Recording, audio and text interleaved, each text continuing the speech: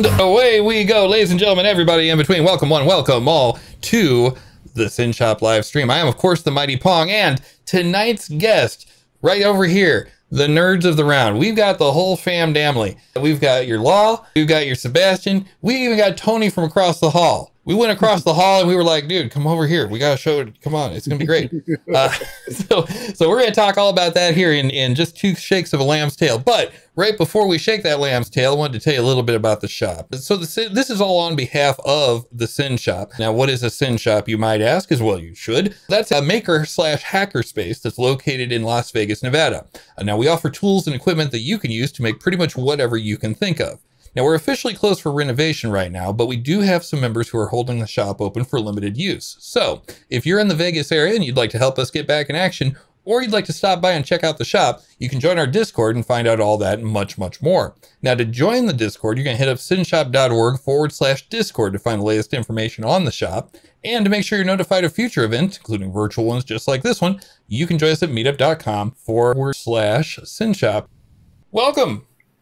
Hello. Hey, what's going on? What's going on, Pong? I knew it. It's nerds. I'm back. We're back. You're back with company. We're no longer just in the Twitch chat. Now we're here in person. Yeah, we decided to invade the show. It's a NWO invasion style. You know, you got your Kevin Nash, your Scott Hall, and your Hulk Hogan coming in right now. They have off the top rope. Here they come. Elbow from the sky. That's right. So, Law, let's start there. Returning champion, COO of INBEYON. Yes. And from your bio, well, I'll come back to that. I'll come back to that later. Okay, so COO of INBEYON. What is INBEYON, you may ask? We will tell you shortly. Tony, INBEYON CFO and Master of Analytics and Research. Sure. I love it. That's what I'm told. That was in the press thing. You have a good source. You have an excellent source. I was not told that there was a bio needed, but sure, I will take. I mean, the CFO thing is true. The analytics thing, you know, it's sure. Yeah, I'll take it. There you go. And in center square tonight, we've got Sebastian, the creative brand officer for INBEYON and the guy behind the Nerds of the Round podcast. Now, I had the pleasure of hanging out with you guys. What was that, a month, 2 months ago? Something like that? Yeah, about a month. Yeah, about a month ago. Yeah, Captain and Falcon and Winter Soldier was still on. So good. So good. So okay. Show. In the post game, we're going to have to talk Loki. That's going to have to be in the post game.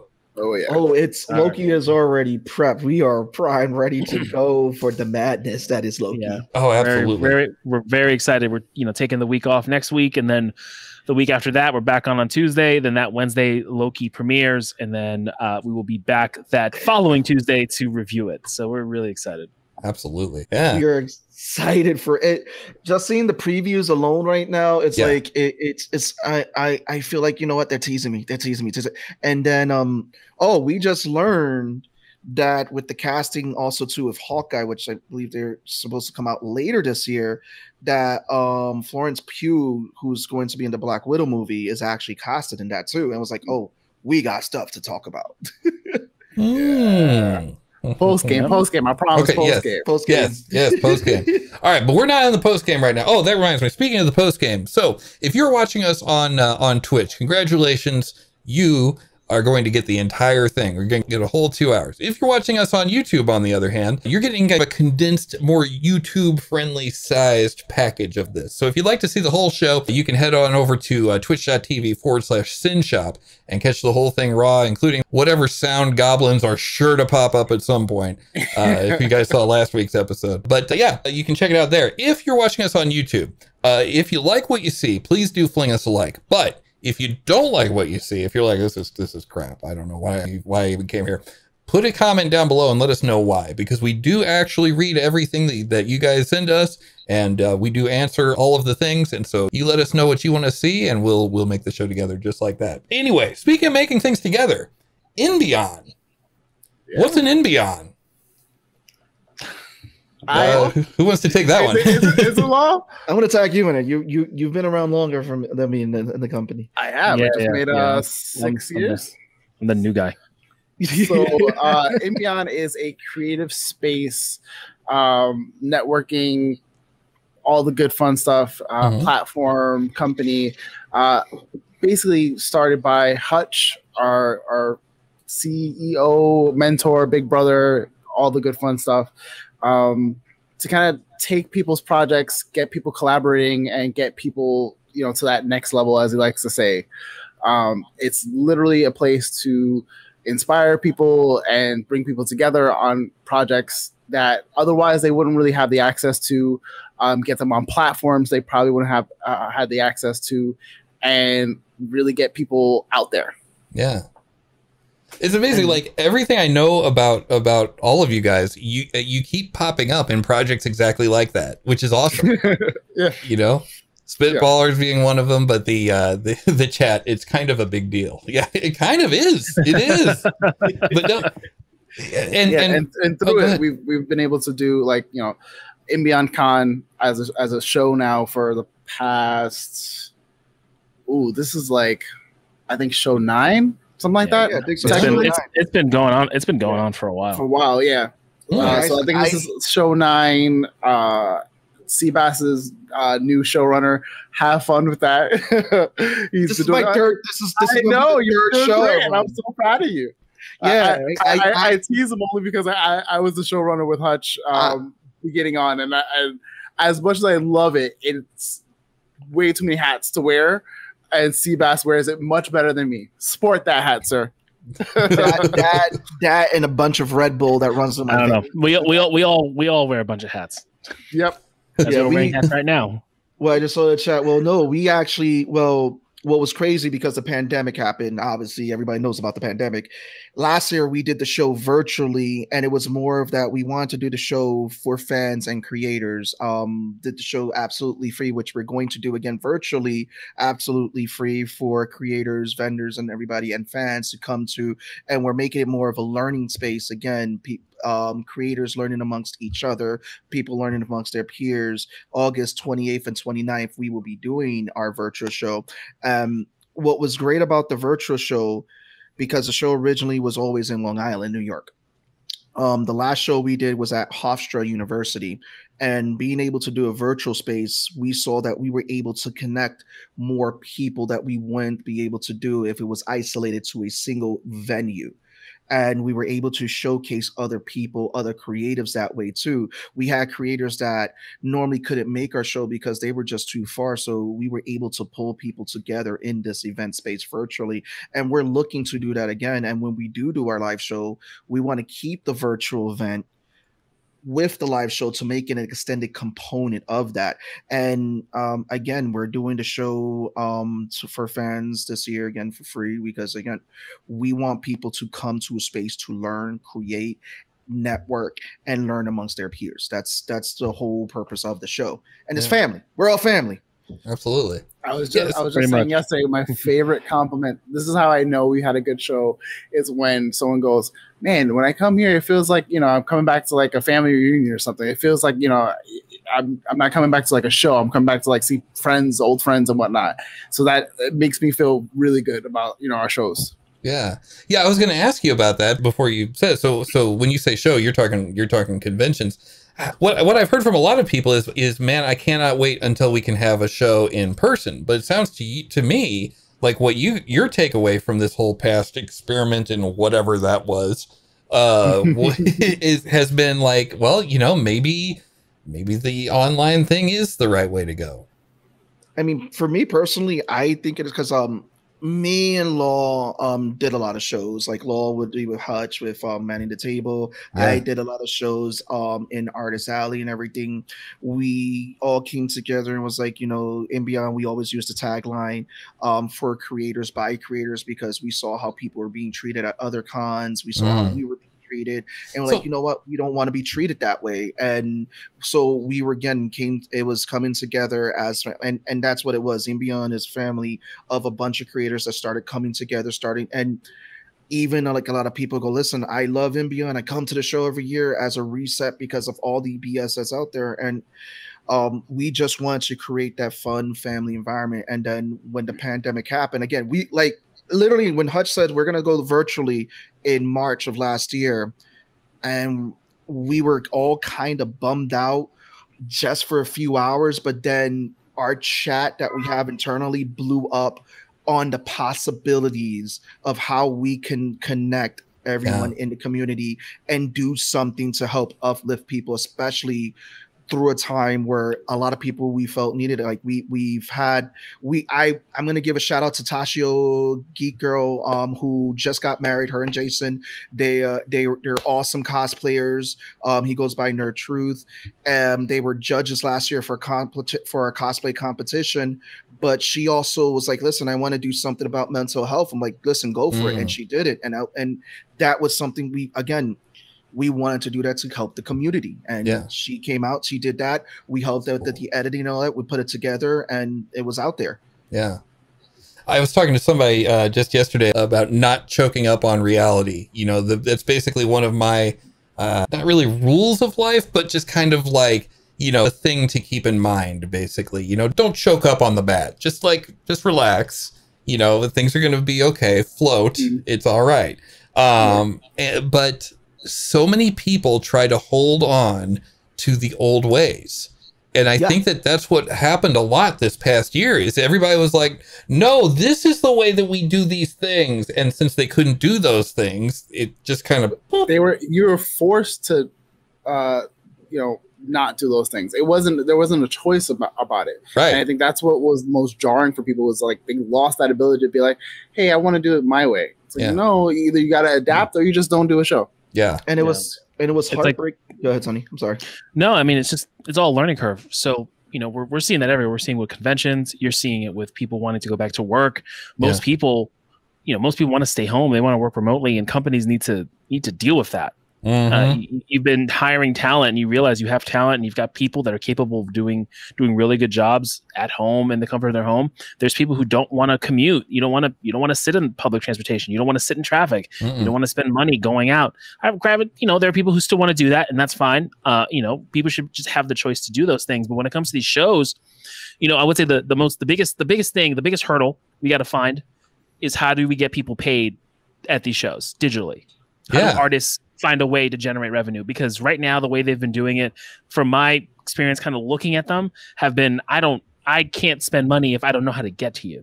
Yeah. And I think once a platform figures that out, that's going to be the big money generator for conventions. Because while we will have people who will go to conventions, there's going to be a ton of people who don't want to go. Because sure, you have your vaccinated circles of people, and the CDC says what they need to say, and we probably get booster shots and all these other things.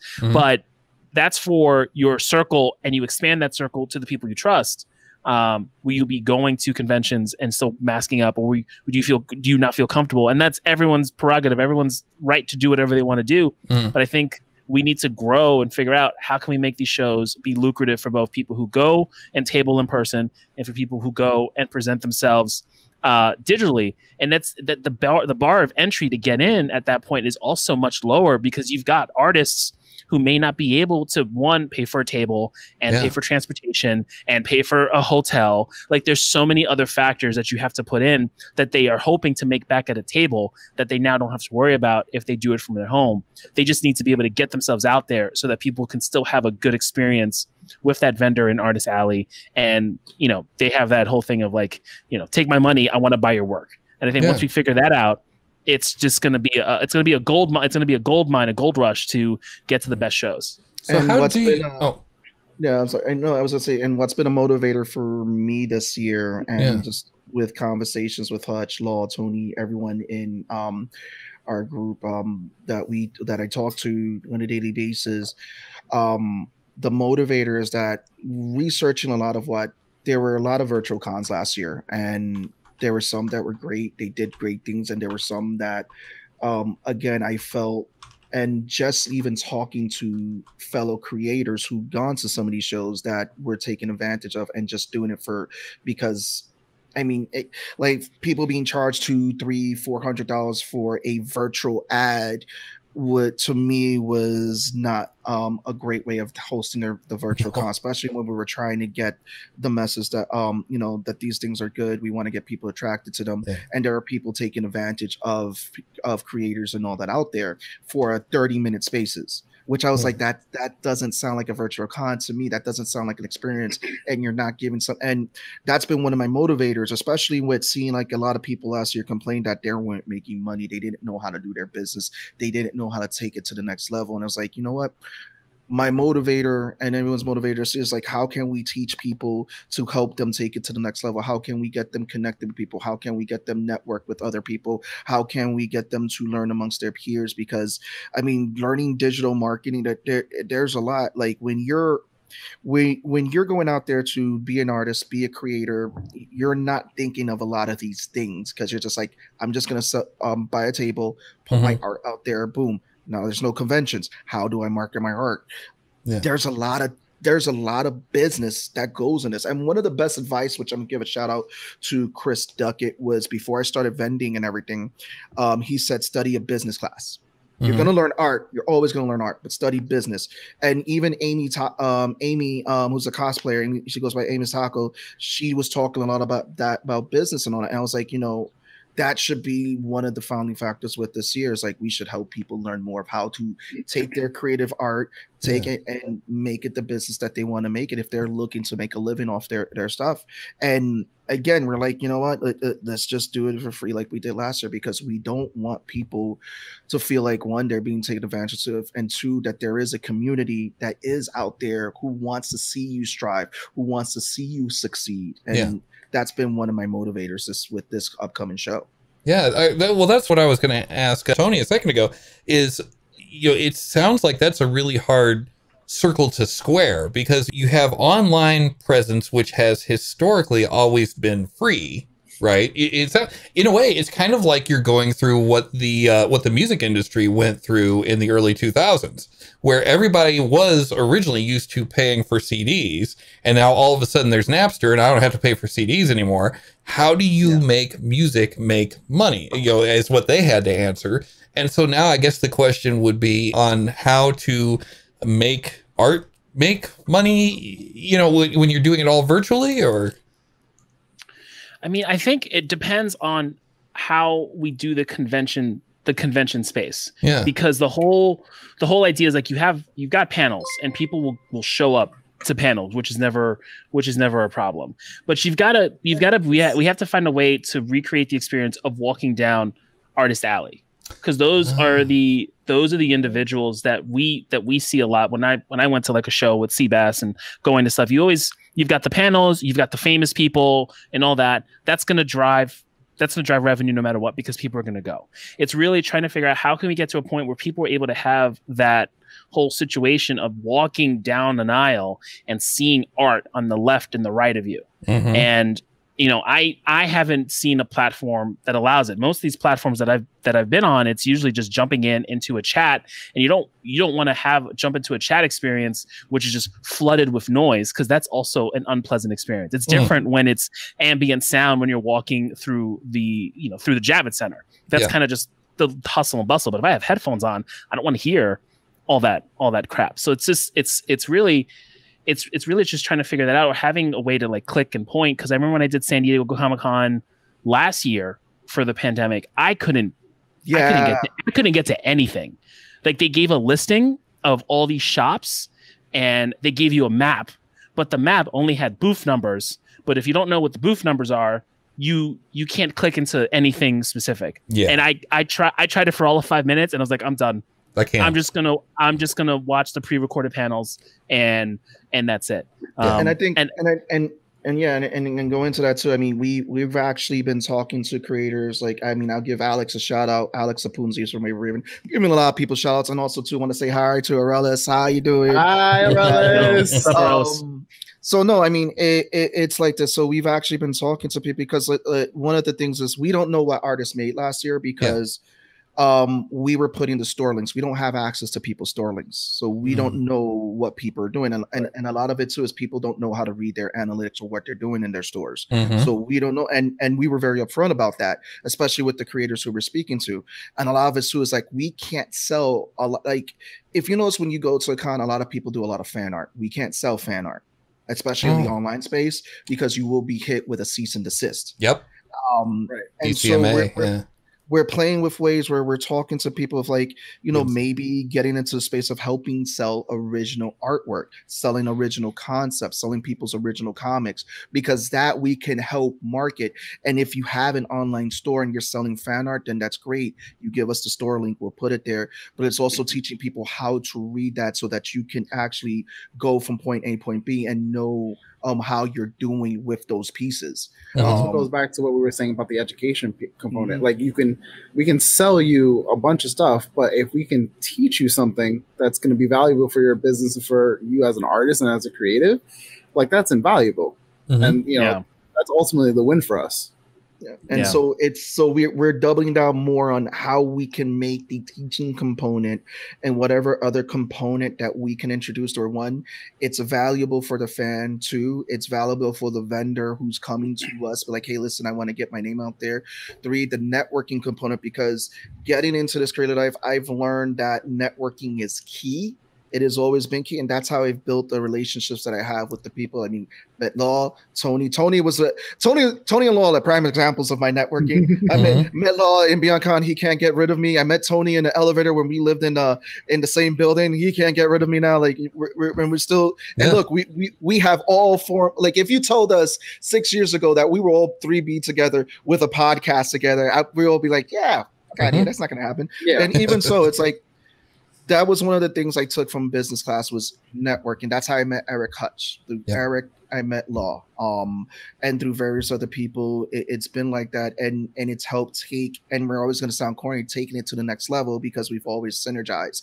And we all want to make that $1 million, but I'll quote Mark Frankel from Wayward Raven on this, is that if you're looking to become a creator to make millions and millions of dollars, then you're getting into the wrong game right now, because you have to go through the struggles, and not everyone's going to be that person to hit that viral content right there and then. Because like my Spider-Man piece, it went viral for a little bit, and then it died down. And again, it's like, okay, you got to recreate that. You got to recreate that. If you get into that just, again, for the money component, you're going to phase out quickly and burn quickly. You have to be a student in this game. And that's what we want to teach people. It's like, if you continue to be a student, you will seek success. Absolutely. Yeah, the two things that I was told in my DJ career that I carried with me the entire time is number one, do it for the love and the money will follow. Because if you, like you said, if you're going into it with the mindset of I'm going to go and be a star or whatever, you cannot go into it with that mindset. You have to go into the mindset of I am going to play as well as I possibly can from my heart. And if you do that, then you will most likely, if you're lucky, you will most likely get all that other stuff. All that other stuff will just come because you're a good artist and because you play from the heart and because people will, real recognizes real. The people will see if you're genuine. Go ahead. No, just to that point, like we knew, breaking or doing whatever you had to do, like this is just something to do for fun and for the love of it. And that drive to do it is what helps us be consistent. Because there's consistency to this, whether you're Twitch streaming or whether you're podcasting or whether you're YouTubing. You don't start out like, as we all said, making cash, but there's got to be a drive that makes you want to do this every week or every other week or every day or however you do it. But it's like, we're taking our first week off next week, and that's the first time we've literally taken a week off from going lives since October. I'm sorry. Live and a recording. Like, it's a solid actual. No, it's fine. You don't need to apologize. It's just one of those things where that's what helps us and gives people like a routine. Us as humans like a routine and like the habit of knowing, yes, the nerds are going to be on Tuesday nights, and whether they're talking about a show that they're streaming or they're talking about a random topic, we know that they're going to be on, unless like there's an announcement that we're going to take the day off or we're moving to Wednesday or something along those lines. Right. But that's what drives us. The first seeing people comment who are not in our friend circle, that drives us. That's just like great. When we see people comment, like, I don't, like we've said offline, like, yo, do you know this person? Like, no. I was like, so this is a legitimate random that found us and said Aurelius. Aurelius is like a day one. Yeah, like Aurelius is a day one. Followed us around and like, you are the best. We love you so much. Oh, that is so cool. Yeah, so like it's been great. Yes, we need to discuss and process many shows. There will be discussion and processing. Listen, I'm gonna give her this credit because she coined that catchphrase "game of tone" when we did that's pretty nice. questions against livers, which we will be doing again, and we will announce it. That was fun. That was really fun. And for the benefit of people doing that. For the benefit of the newbies, what is Questions Against Livers? That's an awesome title. It's a brand new, because we don't really do segments, right? So we decided to do a show with Sketchfed, which has Sean Luke Acevedo and Charlie and Pastor Charlie Williams, and we decided to do a game of asking questions to one of the duos, and the other person has to drink. So Law was going to come up with questions, and he was going to ask me and Sean. And if I got the question wrong, then Seabass had to drink. If I got it right, Charlie had to drink, and then vice versa. So the topics were Game of Thrones and Star Wars, because I'm a huge Game of Thrones person, and Sean he was like, I'll do Star Wars. Like that was his bread and butter. Yeah. So then Law had to figure out some questions, and it wasn't like a crazy long thing. It was like literally 4 questions. It was like part of the thing. We were still gonna have a discussion. We just wanted to have some fun with it, and it ended up being a lot more fun than we thought it would be. So we definitely. So good. And then it got to a point where after we finished the initial round of Questions Against Livers, we then all started asking each other questions about random crap, and then if you got it wrong, you had to just take a drink. So that was a really good time. So it's definitely something we wanna continue. Obviously, not getting monetized or whatever, because there's alcohol being consumed on air. Listen, but it's all for the fun. Listen, it's a whole lot of fun. So.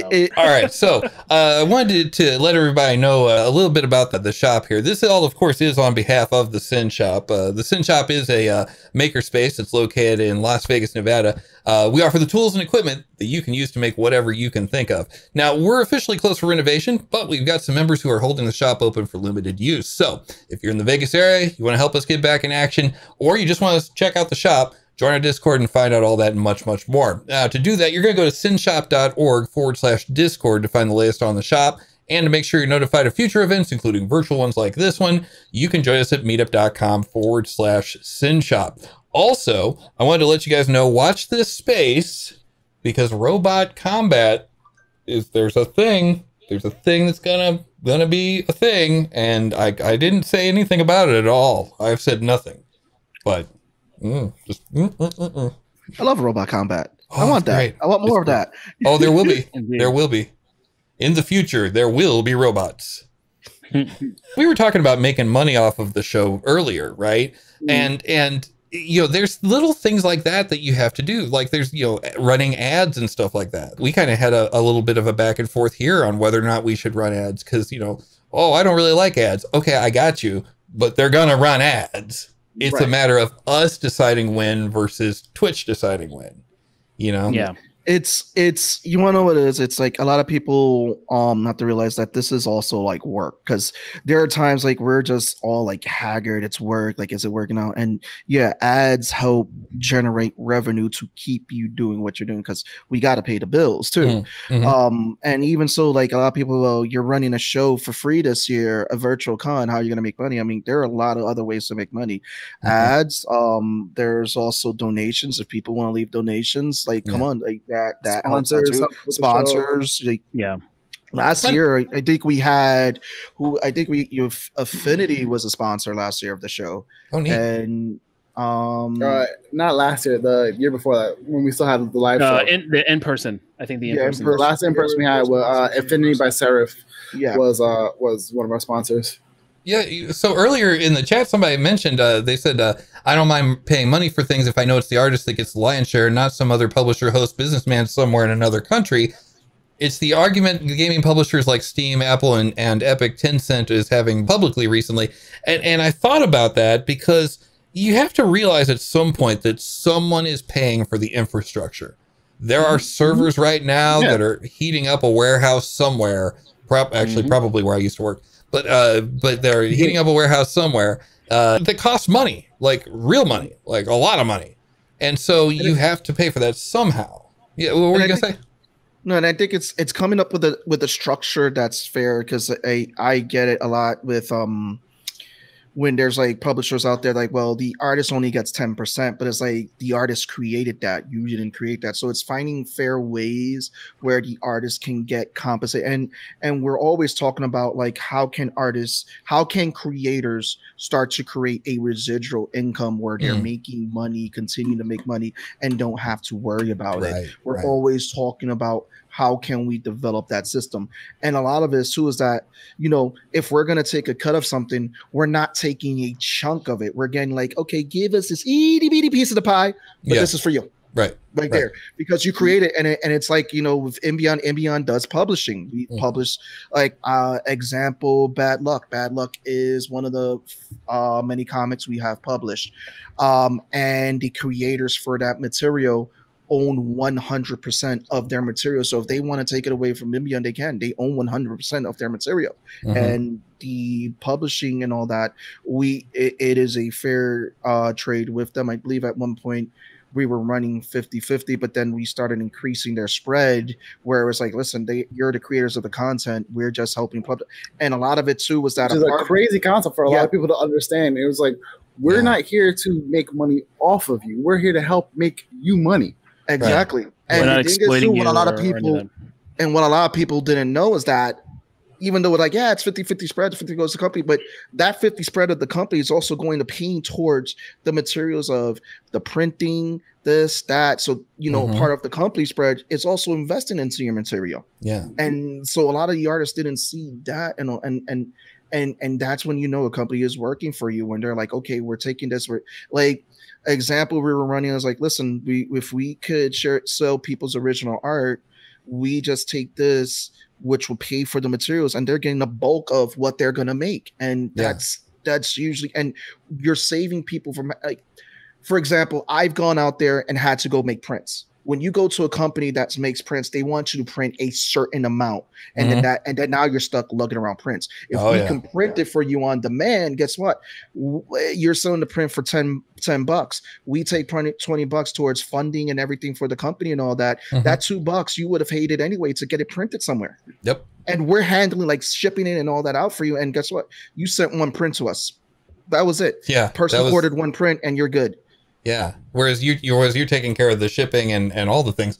Yes, I Get It Done says integrating ads and content through a value-added experience always favors well with me. Otherwise, I furiously smash the skip ad button or rage quit as if my exit will prove a point, which is an exercise in futility.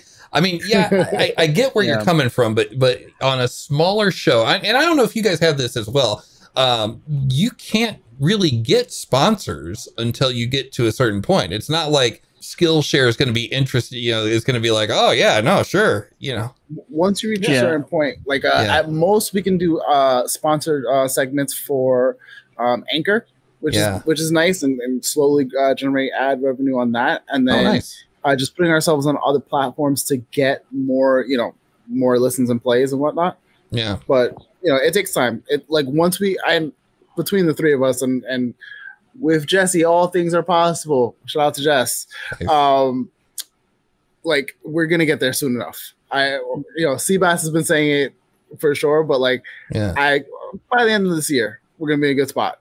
Yeah, and I think what's really cool, you know, like you had mentioned, when when you're getting sponsored, with the best YouTubers I see is when they do those really good contained pitches in their video, and they have like a really unique way of doing it. But I think since we're not at that level yet, doing an ad for your platform, I think there's nothing to me, there's nothing wrong with that. Like if we do an ad for Anchor, well, that's the platform we do our podcast on. So sure, I will do that because you Anchor does all the heavy lifting for us. Right. And then if you see the ads for StreamYard, because I always see these StreamYard ads, we'll clearly do an ad, an ad for StreamYard because they're the platform that we 100% use, and we have never had a hiccup, and they're great. And there's nothing wrong. Like there isn't, it's not a BS ad that we're just doing it to do it. These are both platforms that have helped us get our work out there. So if we got to do like a quick 30-second pitch because it's our platform, that's fine. Versus doing a pitch for something that we don't really, care about or we have to or whatever. So I think there's like a healthy medium of doing pitches for your platform or doing like the integrated spots because you're being sponsored, but you can add your flavor to it. Which then people are like, all right, I want, like, there's a YouTuber, he's a cooking YouTuber, his name's Adam Ragusia. He's got the best pitches when he talks about his sponsors. I don't know how he does it. It's like the way he transitions from content to sponsor, then back to content. It's like, it's great. It's one of my favorite. It's like people comment and it's like, yo, dude, you really do this. Like he really spins it. It's really good. It's a really fun one. Nice. But, yeah. On one end, you got stuff like that. On the other hand, I was watching a Mark Rebillet video earlier today. You know who that is? He does. Oh man, he does improv music on the fly. Here, I'll throw a link to the one I'm talking about. I'll throw that up in the chat. But he, in the middle of it, he did an ad for Manscaped, and it was completely 100% clear that he had never ever even looked at whatever it was. He He was like, which is, it helps you shave your junk, or, he just goes on and on about it. So funny. Yeah. Yeah. So it sounds to me like that's really the secret sauce is really figuring out how can I cover my costs as a producer or as a, production company, however you want to put it, as the facilitator to get the artist to the market, right? The guy that handles that in between, right? Figuring out the balance between that and like with the situation that you described earlier, Sebastian, which was the, we're going to charge you $300 for, what was it? Like an ad that runs or for 30 minutes. For 30 minutes. Yeah. Yeah. It's you're not, to me, it's like this. It's like, you're thinking too much of the old ways because the digital space right now is again, I'm sorry, losing my thought, but no, the digital way where we're trying to do it is that, we can help show creators who make the most and do it for them. Right. And where it's like, $300 for 30 minutes, that's too much. That's what are you doing for that creator? Yeah.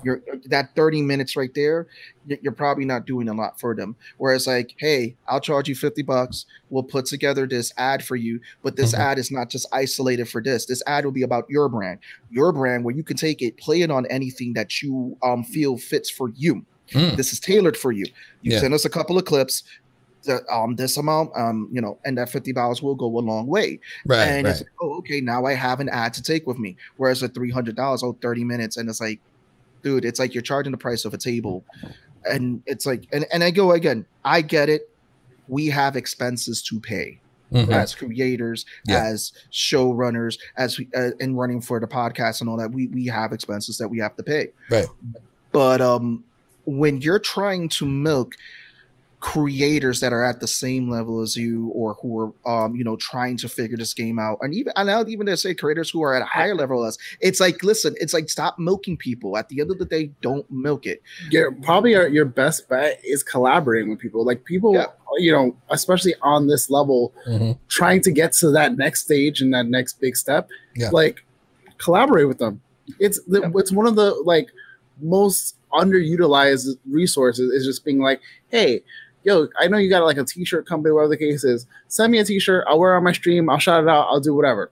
There you go. And that's it. And then I can make a link, or you can give me like a code that I can send people back and be like, yo, where'd you get that shirt from? Oh, I'll send you here. Like, bam. Yeah. That's it. It's simple as that. Like, you don't have to make $50,000 off the contract, or if there is a contract, it's like, hey, I'll wear your shirt and send me a link and I'll send people over that way. That's Absolutely. it. And also too, like we were having that conversation, if our show or if anything we do helps one person to take it to the next level where they get that nugget, we did our job. Yeah. We did it. And to that point, I'm not obviously there's this project's in a work in progress. So we're not going to say any names or anything, but we had a show where we had an artist come on. He was talking about one of his projects, and then we had one of our listeners said that they are a tradesperson, and now they're collaborating. Oh, that's great. They after the show was ended, they jumped on. Like we had the creator come on, and he spoke to the person on the show. They figured something out, and now they're working on something together for the project. And that just that literally happened on the whim, live on the show, where it was like, "Hey, I do this," and the creator was like, "Are you serious? I want to talk to you." Yeah. And we had them connect right after the show was over in the green room. So. And that's like that's a straight connection. That's something that we definitely want to see of getting people, connecting people together to keep pushing each other and getting themselves out there. Yeah. And we've been seeing a lot more and more of that. I mean, that was just one of the examples that we saw two creators connected, and we've been seeing more, like, for example, two people we've had on the show on separate things reached out to each other and actually collaborate to be on each other's show. And again, just seeing those connections, people connecting, expanding their networks, expanding their audience, getting to know each other, collaborating on projects. It's like, to me, that we're doing something right. People are connecting, people are moving forward, and they're learning from each other and building great content. Build the content, build the community first. Everything else will follow. Guaranteed. There it is. Yeah. Well, it's funny that you say that, because, like, we've got Atlas in the chat. The people that are here on the screen are second, third, and fourth connections from just because Atlas's girlfriend came to Vegas for a convention or something like that. And like, and here we are. Yeah. And that's it. Like, if she had gone somewhere else, if they would have had the convention in Buffalo, the four of us would have never met. Isn't that weird? That's wild. That's so wild. Yeah. But before you say, you want to know what's funny? Yeah. So I introduced Tony to Law. I met Law in Beyond. I met Law through Eric. So I introduced Tony to Law. And then the funny thing, we all were supposed to meet because Tony and Law went to the same high school. Mm-hmm. Okay. Different years. Oh, we were wow. there. We overlapped. Yeah. It wasn't like I was on the way out and he was coming in. Like, we were there like 2 years. For 2 years in the same school. I just graduated 2 years earlier than him. Yeah. And then even funnier, now we have Seabass and me, where, like, let's go even further. Me, Seabass, and also Hutch were at the same NYCC show in 2011, but didn't meet until way after that. I did that show for like a day. I wasn't really feeling it. Left. Yeah. Years later, fast forward, I'm starting to go to cons more. I'm starting to get the understanding and feeling for it. I'm like, oh, this is pretty cool. Like, I would love to be a part of this and do this. A couple months later, I meet Hutch. Yeah. Start working with Hutch, start doing the things with him. Seabass already met Hutch, and he starts, networking with him and talking with him. He does Inbeyond Con. And I'm looking at this name on the list because I'm the event coordinator at the time, and I'm like, who the hell is? Oh, you're that guy. Okay, I'm trying to figure out the artist. If your name is the artist name or this name or whatever the case is. Yeah. And then, look at us now. Like, I went by my government name. But it's funny because it's like, and I think just recently we were having a conversation, and I want to show you how it's just funny how we were all supposed to meet. Well, I'll go with Law first. Law's friend Ziggo knows my brother Sean. Okay. And when I found that out, and I was like, yo, Ziggo knows Sean, my brother. And I was like, oh, wait, that's again just a sign. And then me and my wife were having a conversation with Tony and his wife about how we were moving back to the Bronx, and we were talking about a building that we were going to move into. Not knowing this, that Tony and his wife were originally looking at that building at one point too, before they moved to where they're at. The same shiestiness happened to them as well. Yes. Wow. Yeah. So it was kind of crazy. Also, speaking to the NYC Comic Cons, were you guys there in 2013? I was. Yeah. I was not there. So I went to NYCC for the first time in 2011. And then I didn't go to cons again until 2014. I think, 2014. And then started working with Inbeyond at 2015. Yeah, I Okay. think I was still a fan. I was a fan still then in 2013. Yeah, I went because I was writing at the time, so I went to that one, and then I was supposed to go to 2014, but then when then I had to sell my tickets. Right. You were working with Rob. That was the other fun thing where, because we both realized that me and Tone went to the same high school. One of my boys that I met through in-house suspension or detention ? Rob. I met through there he was working with him like doing PAX East shows and a bunch of all these shows, and I was like, oh shit, yeah, like I've now seen Rob, at Comic Cons and whatnot, and said what's up, and he was like, yeah, I've been doing this for a while. I was like, how did I not know this? Like I just got into this space now. Oh wow, that's crazy. Oh, and also I wanted to make sure I said this. Atlas's girlfriend Christina says you're all welcome. We love you, Christina. And I absolutely do thank her. It has carried me through. It has carried me through a lot of really dumb stuff. So thank you. I'm really glad that your company sent you here. So thank your boss for having whatever that was in Vegas. So there it is. So speaking of the business side of things, we talked about that just a little bit ago. One thing that is often left out of the conversation when people are talking about creators and creating and even the business end of things is the analytics. Now I know that it's not a huge thing, but how do analytics, like how do you use the different analytics from the different companies, that you use as a platform? You've got your Google Analytics, you've got Twitch Analytics, YouTube, blah, blah, blah. How do you use that, or do you use that to guide your programming? Like if someone is like, I want to make a comic book all about socks, and it comes out and it does nothing. Like, is that a situation where you got to go to the guy and be like, man?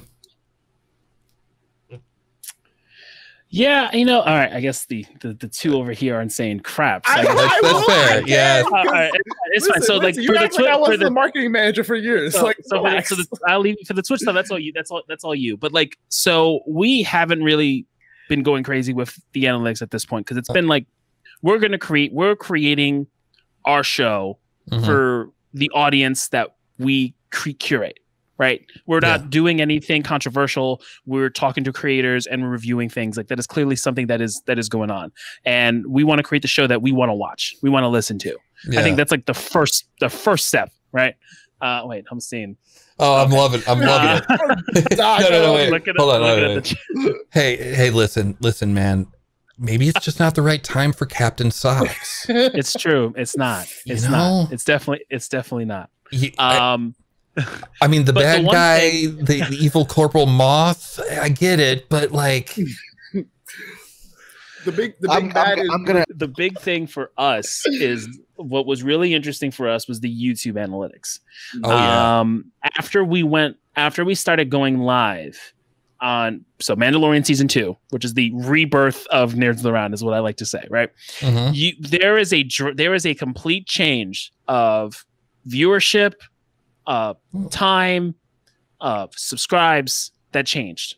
Wow. Because we went live. So originally we were doing just Spotify, just our regular Anchor stuff. And then we were trying to figure out a video component and we were trying to figure out what we were going to do. We decided we're going to do the StreamYard because the StreamYard worked for MBNCon last year. And we're going to start streaming content on StreamYard to get our up to date with pop culture content out, because Jessie, Seabass's wife, she edits all of our conversations with creators, and so that takes time. And we want her to take your time to create which needs to create, so those come out when those are ready. But we wanted to still have time of top of mind content, so we needed to figure out a way to do that. So that's what the StreamYard came in. So we're going live every single Tuesday. Talking about Mandalorian season 2. That was our bread and butter, and maybe a little other topics or whatever. Pretty much the Marvel Disney Plus shows, and then anything else we're kind of watching is what we're doing to kind of get that type of top of mind content. When we started doing that and started seeing the interactions we were getting, we decided to look at the YouTube analytics. We realized that we're getting more interactions and more everything through YouTube from doing that. The Anchor stuff, the Spotify stuff, it's kind of taken a back burner because we're doing so much focused video content, and then that's all just getting translated over to audio for Spotify. We're just letting it live there. We're really trying to create a space on YouTube, and that's, let's say, been the biggest set of analytics that was useful for us, because we were able to see everything that was going on. Eventually, when we create our site, we'll do Google Analytics and all that stuff, because you want to see where everyone's coming from and all that jazz, and kind of see see the bigger picture. But for us personally, YouTube, eventually GA, but analytics are great to know pretty much where your fans are coming from, where your content's going, how long people are staying, trying to figure out why people are leaving. So that's kind of why we try to stick to an hour for a show. We don't want to go too long or anything. So, but yeah, like, at least get yourself involved in it. I know a platform we worked with. We had an interview with Global Comics. They have a fantastic analytics backend that is it syncs. They create it from scratch, from the bottom up, so that everyone who puts their comic on their website can see the analytics of people who check out their comic, where they fall off. So you get the whole funnel. You get the funnel from where they drop in, and you can see where they fall off to the page. Oh, so you can kind of see, so you can see what's going on. You can see where they're getting all your info from. They built it from the ground up, so it's all integrated within their site, within your account. So the people don't have to learn a new system. Like, you don't have to learn GA. You don't learn, like, they do it for you, and they provide that information for you as part of, like, your account. So give you that info, because the more info you have about what you're creating, the better you can, focus it and curate it to those around you. And it's just good information to have. These are all skill sets to just have, and you don't have to learn GA if you don't want to, but you should, know something in regards to the data that's going out for the stuff that you're making. To piggyback off Tone, like, it's good to know, but don't drown yourself in analytics, especially when you're first starting out. Right. That's why I think that's why we, now are just like community and the content. Get those out first. And then when, things are coming in where analytics are going to heavily influence and play a part into, who you're reaching out to as terms of sponsorships and what you need. And like, they're like, how many people are you getting to watch you? They're starting to ask those questions.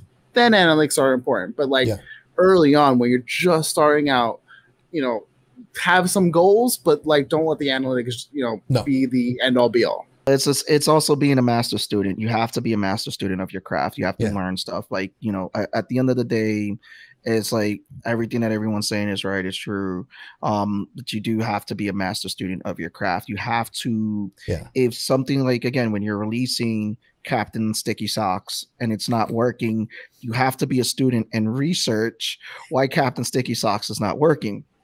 And you may have to change something. I did want to circle back though to what Tona was saying.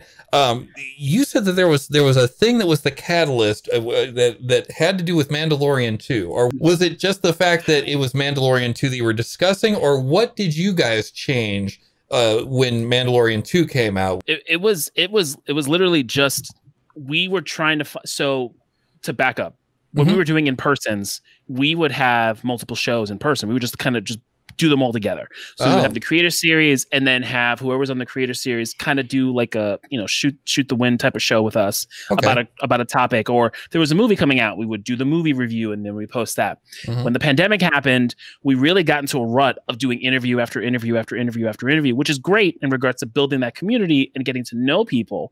But we took a back seat from what the Nerds of the Round was when we first kind of started, which was just a bunch of guys sitting around, a bunch of nerds sitting around talking about what we're into, pop culture, because we're all nerds in our own way, and we all have our different things that we're really focused in on, right? So we had like that conundrum. It was like, we got to figure this out. It was like, we still want to do creator series, and we want to do top of mind stuff, but we cannot add more content for Jesse to edit. Like, that was the key to the answer. So, because if we put more stuff for her to edit, she's got other things she has to take care of. We can't expect her to edit something and then get it out the next day to be top of mind. Like, that's an expectation we cannot have. That's out of bandwidth. We don't have that. And so we weren't gonna. That wasn't even part of the. That was out of the question. So we did the experiment with StreamYard. Worked perfectly. Seabass was like, let's start doing the StreamYard stuff. I was definitely here for. I was like, okay, cool. Let's. ImbionCon allowing us to do those panels where when we got that push to 100 and saw how StreamYard work, and then like we had that conversation. We're like, oh yeah, we could do that. Like, yeah. And then, we figured we're going to start doing our streaming for Mandalorian season 2. And we did episodes 1 and 2. And then from there on, we just kept at it. So it wasn't, and Mandalorian was huge because it was season 2. So it was at that point, it was a household name at this point. So it was just people kind of taking in any sort of content, and we kind of rode that wave and realized this is what works for us in regards to talking about pop culture stuff. As long as we stay within a week or so, or a couple days after it airs, that's the secret sauce for us. So that's when we started noticing our YouTube traction was moving up and having more interactions. We were having people who we didn't know jump into our stream and comment to us. And so we're also streaming that was on other platforms as well, which also helps because it's like we have we've been growing this YouTube audience, but our Facebook audience as well is like alive and well. Twitch is starting to slowly come along. But it's awesome. I found that YouTube is better for discoverability, but Twitch is better if you already have an audience. Right. And so I've been looking at that, and there may be shifts as time goes by for exactly that. So we do need to get over to the post game. But before I did that, I did want to get one more thing into the main thing. I was having a conversation recently about scope, right? Not the mouthwash. But like, when you, because we were talking about this show, when we encompass all things maker, right? We have had people on that are building an RV. We've had people on that do security, systems in their home. We've had people on that are all into NFTs. And we've had people into electronic music. We've had DJs on. We've had all kinds of stuff. Making is such a wide thing, and the thing I was mulling around in my head was, should we tighten up the focus? Is it right where it is? How do you decide that? Because if you even in just Marvel movies, if you went on a deep dive, there's at least 10 years of movie history there, more than that, right? So I guess my question is how do you guys determine scope? I think when we first kind of try to figure that out, that was one of the big questions was what are the key things that we like to discuss and want to push forward. And we had that discussion of talking to creators and creating this creator series show was definitely top of the list. Then it was, talking about things in pop culture because we all love everything from anime to, video games to pop culture movies and whatever, what have you.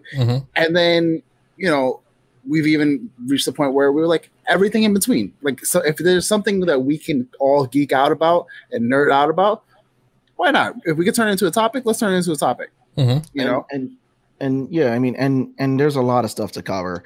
And the thing is that we're going to cover it or we're not going to cover it. And it's just, and when we're going to cover it, it'll probably just be in a random conversation because we have episodes where it will be random. Like, for example, during the drink and draw live we did.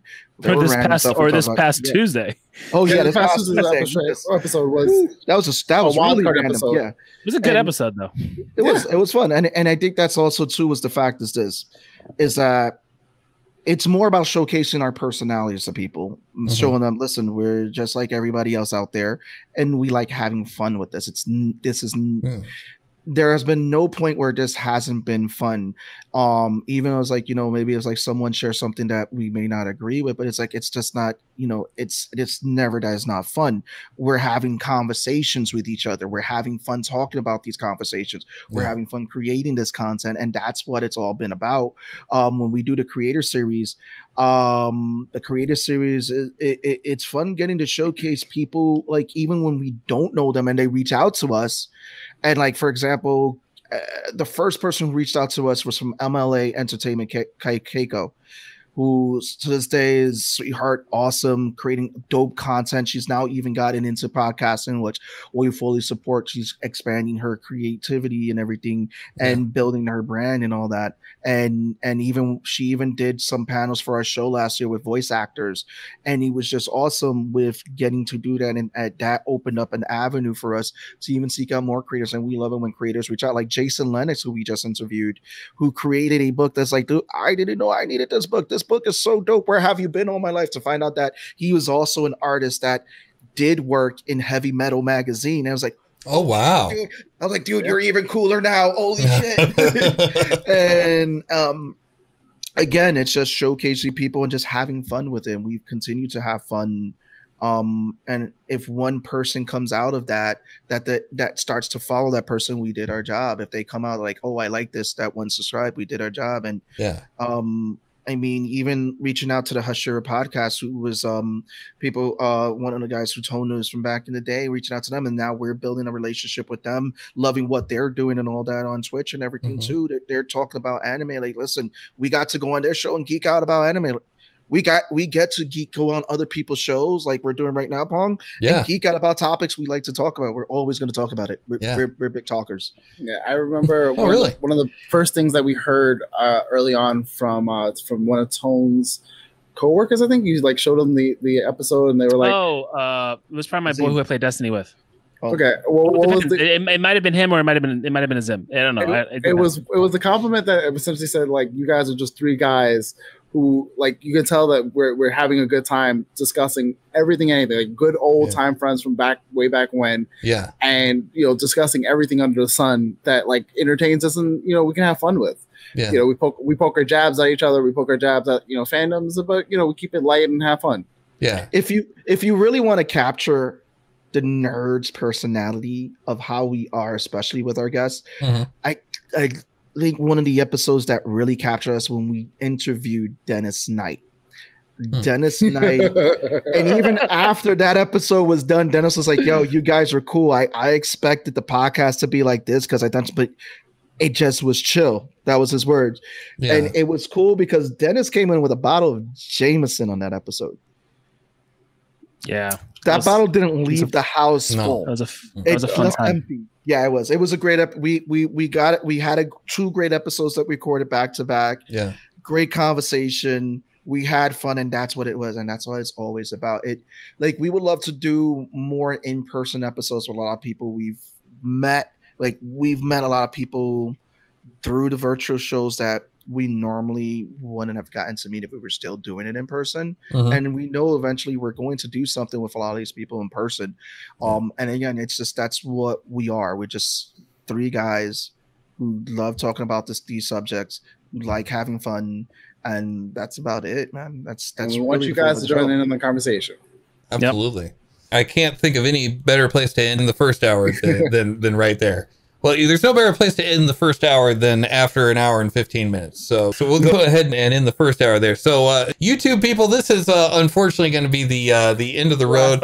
Like I said earlier, this is all on behalf of the SYN Shop. We're a maker hackerspace in Las Vegas, Nevada, with the tools and material that you can use to make whatever your little heart desires. Now, if you'd like to check out the shop, or you want to come help us get the renovation finished, join our Discord at synshop.org/Discord. Check out the shop build out channel and figure out how you can help. If you're on YouTube and you like what you see, fling us a like. It really does help our engagement and those numbers that we were talking about earlier. On the other hand, if you don't like what you see, drop us a comment and tell us why.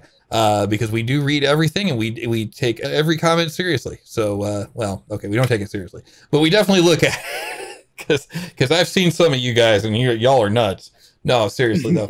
But we're gonna go ahead and close out the first hour here. I am of course the Mighty Pong, and I have been here tonight with the whole fam family from Nerds of the Round. You can check them out youtube.com/the Nerds of the Round. You can find out more about them right there. Thank you so much for joining us on the first hour. You guys are sticking around for the post game, I'm sure, right? Yeah. Yeah, we'll be around.